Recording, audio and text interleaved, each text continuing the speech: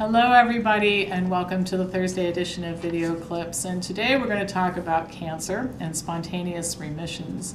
Cancer strikes fear in the hearts of almost everyone. If you're a patient diagnosed with it, you're terrified. If you're a family member, a friend, you're terrified.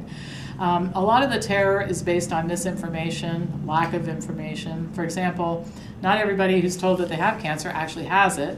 Diagnosis of prostate and breast cancer in particular is subject to really being pseudo-cancer, abnormalities that most people would be better off not knowing about. And I've talked about that a lot. But in cases in which the diagnosis is legitimate, one of the problems is that a balanced look at treatment options is often not made available by oncologists for reasons that range from just plain ignorance to protecting vested interests. And I'll give you an example. Many cancer patients are not aware that oncologists are allowed to sell chemotherapy and mark it up in their office. It's called the chemo concession.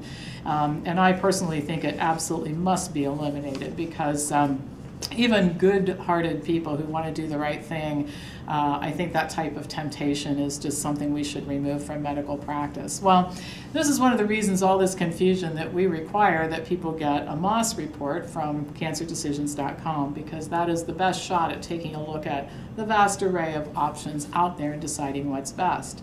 Now, an area in which there is a particular lack of information and discussion is the area of spontaneous remission, which isn't typical or common, but takes place much more often than people realize. Finally, researchers are starting to pay attention to it, trying to identify why and how it happens, which could provide a lot of valuable information to both patients and to their doctors. Kelly Turner, PhD, is author of a new book called Radical Remission: Surviving Cancer Against All Odds. Her interest in the topic of spontaneous remission began as an undergraduate at Harvard when she realized that there was so little research on the topic, in spite of the fact that there are literally thousands of documented cases in the medical literature. She started her research while writing her PhD dissertation by visiting 10 countries and interviewing both holistic healers and cancer survivors about healing protocols. She then analyzed over 1,000 cases of spontaneous remission and wrote her book. Now, she prefers to use the term radical remission to describe the phenomenon, stating that generally there's not anything spontaneous about what happens to these patients. Most did something very deliberate in order to cause their remissions. Most of the patients Turner interviewed reported that their doctors never asked them what they were doing to help themselves, and that no one was tracking what they were doing for research purposes. And I have to say, that's one of the things that bothers me, is the lack of curiosity in medicine. We've had so many people who are members of the Wellness Farm go back to their medical doctors with very serious diseases in remission, and the doctor never bothers to call here and find out what's going on. I just find that very curious. Well, anyway, back to Dr. Turner. She divided the patients that she interviewed into 3 different categories. The first was people who recovered without any conventional treatment. The second was those who were treated with conventional treatment, it didn't work out, and then they sought out complementary and alternative treatment. And then the third were people who used a combination of conventional and alternative treatment to overcome a serious diagnosis, which she defined as any cancer for which the 5-year survival rate was under 25%. About 85% of the cases she reviewed resulted in no detectable cancer, while about 15% of the patients still have cancer, but their tumors have shrunk and remained stable for many, many years. For them, cancer simply became a chronic condition. Turner hypothesizes that doctors don't like to discuss the possibility of spontaneous remission with patients, first of all, due to lack of time. A lot of them don't understand it, and they don't want to create false hope.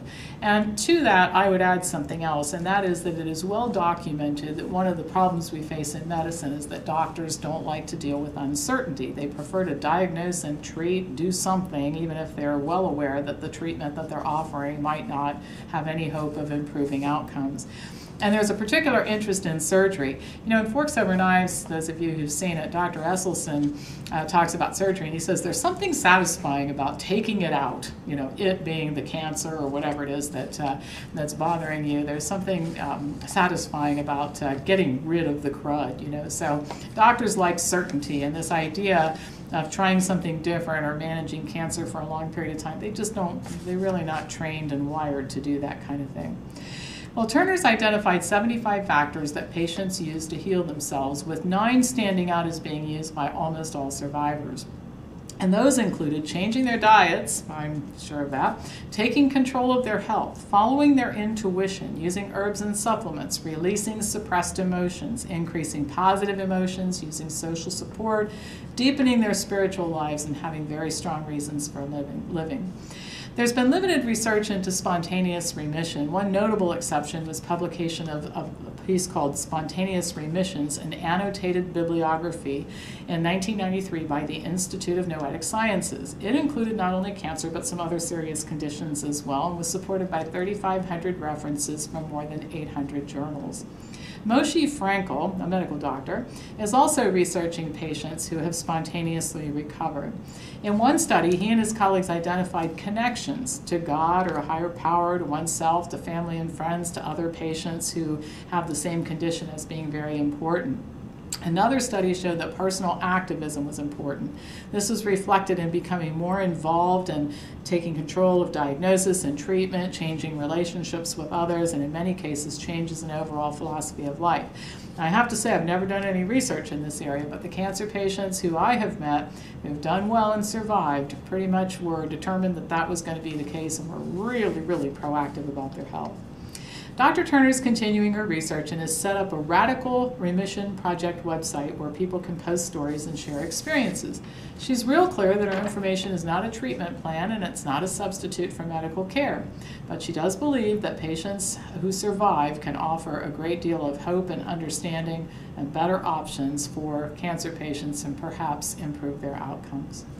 All right, that's all for today. Have a wonderful day and weekend. As usual, pass this on to anybody who you think would enjoy watching it, and I will be back to you again on Tuesday.